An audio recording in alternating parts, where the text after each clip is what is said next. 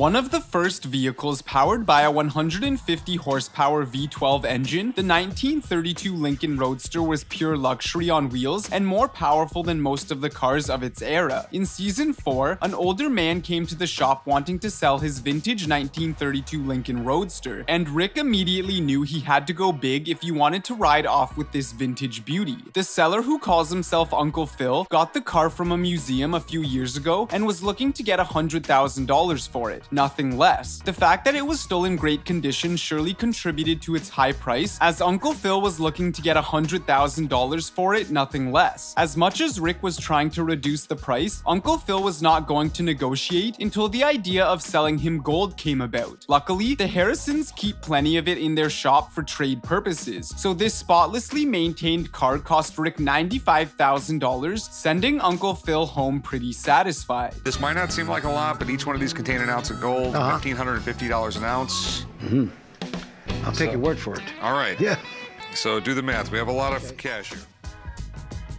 Strangely, some of the priciest items that fall into Rick Harrison's hands are the smallest, so small that most people could easily lose it in their pockets. Described as one of the rarest coins in American history, the 1922 high-relief dollar was brought into Rick's shop by a man who had originally won it in a poker game. The gold and silver pawn shop lies just a couple of miles from the Vegas Strip, which means there's a lot of gambling going on just down the road. This is like one of the holy grails of American coins. And you won it in a poker game. Yep. Whoa. The proof piece dollar coin is actually one of the most valuable coins ever made in the United States. The gentleman believed the coin, one of only 10 to 12 left in existence, to be worth around $20,000. Wait, you want 20 for it? 20,000? Do you think it's worth Yeah, that? sure, no problem. Let's go. No, this is worth a lot more than 20 grand. Oh. However, an expert came in to examine the coin and determined it was worth at least $100,000. Rick eventually agreed to give the seller $80,000 for the coin, and everyone left happy with the deal. The Harrisons got a special thrill when a mummy mask came through the shop, because let's face it, how often do you get a chance to hold something like that? Antiquities expert Dr. Phineas Castle made an appearance on the show to examine the mask that came from an ancient Egyptian burial site. His over-the-top fashion sense and incredibly awesome mustache makes us truly believe every single word he says. So when he was asked to come to the shop and verify if a customer's ancient Egyptian mummy mask was the real deal, it took him a few seconds before knowing that we were looking at the real thing, and he valued it at $22,500. However, he also added that it was so unique that it could go higher to a collector. Corey decided he wanted the piece and eventually had no choice but to pay the asking price of $30,000 to own it. All right, you want 30 for it? I'll do 30 right now. Right now? Right now. That's it. Ready? $30,000. $30,000. My man, you got a deal. All right, deal.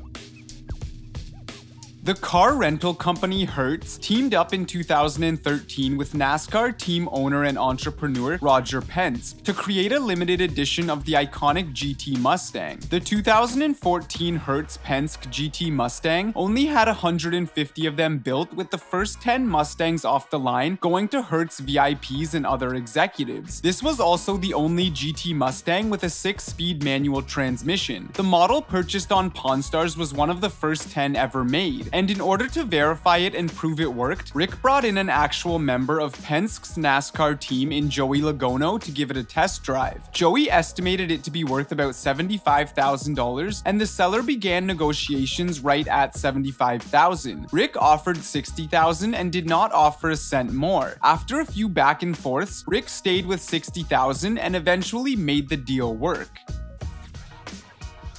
When people decide to walk into a garage sale, they always have a glimmer of hope that they will miraculously come across some rare and valuable object. An extremely fortunate Pawn Stars customer felt this thrill after purchasing a pretty chunk of metal for a whopping 75 cents at a random yard sale. I got it for 75 cents. Really? Kind of like the way it looked. Okay, so I'll give you $1.50 for it? Despite not knowing much about it, Rick Harrison recognized there might be some value to this pretty piece of silver, dropping $6,000 on the piece before even bringing in one of his experts to appraise it and tell them exactly what it was. Expert Craig Gottlieb later told Rick that it was an Order of the White Eagle medallion that dated back to the era of Tsarist occupation of Poland and was actually worth much more than he had paid. For the right buyer, its value can be up to $30,000. It was a win-win situation for both the shop and the customer, another rare incidence in the pawning business. 30 to 40 grand. $30,000 to $40,000. That's incredible. Guitars have always been one of the more valuable items to come through pawn shops, especially the ones that date back to the rock era. In season 5, a guy came to the shop claiming to be American guitarist Mary Ford's nephew and carrying a guitar that was invented by her husband Les Paul himself. He even brought paperwork that documented Paul's on-again, off-again relationship with Gibson. Les Paul was one of the original inventors of electric guitars, and together with his wife, he formed a very popular duo in the 1950s. From 1950 to 1954, Mary and Les co-wrote 16 top 10 hits and sold millions of records. This particular guitar would have been a rare and valuable instrument even without the history behind it, but considering that it came from rock royalty, this could become Rick's largest guitar buy of his career. When the guitar expert showed up and confirmed everything, throwing out a $150,000 minimum value with hints of a much higher selling price at auction, Harrison had to practically shoo him out of the store before he said too much. So he and the customer swung up as high as $250,000 before the savvy pawn shop owner talked his way down to a mere $90,000 price tag.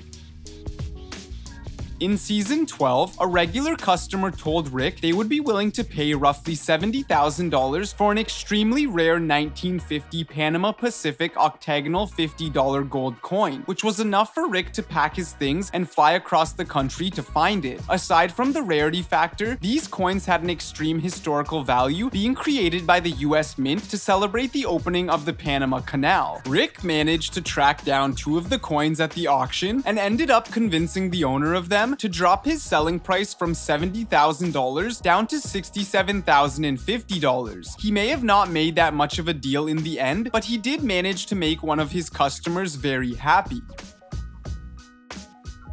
Initially owned by rock legend Stephen Stills, who was playing it in the folk rock group Crosby, Stills and Nash, the magnificent 1941 Gibson SJ200 guitar somehow got to the gold and silver pawn shop with a bill of sale signed by Stephen himself. On its own, a 1941 Gibson guitar can fetch a high price. Guitar collectors and music lovers especially prize Gibsons for their clear tone and fine construction, but this guitar is extra valuable because of who originally owned it. So when a customer walked into the shop with a guitar owned by the man who wrote For What It's Worth, the Harrisons were immediately interested. On its own, the guitar would be worth $75,000, but an expert said that because it had belonged to Stephen Stills, its worth was $105,000. Rick offered the seller $85,000, and the money and guitar changed hands. I'll give you 85. I've got to have 90. Okay. Change your mind, call me. 85, man. All right. If you ask all the members of the gold and silver pawn shop what the old man loved above all else, any one of them could easily tell audiences the answer is cold hard silver, and they would be right. The old man was obsessed with collecting the slightly less valuable than gold, yet still incredibly pricey precious metal, and always jumped on the opportunity to make a deal with someone if they have any to spare. So, Rick and the old man were blown away when a customer walked into their shop carrying a suitcase full of silver that he'd been hoarding in a storage unit for almost a decade. His father had advised him to invest in the precious metal, and he was ready to cash in. When they weighed it out, they found it totaled a whopping 200 pounds, and after Rick wisely had the silver tested to make sure it didn't contain any other metals, he offered Jeff $111,000 for his massive collection of silver, and the deal was made. I'm gonna take one of these, Rick. No, you're not. Come on.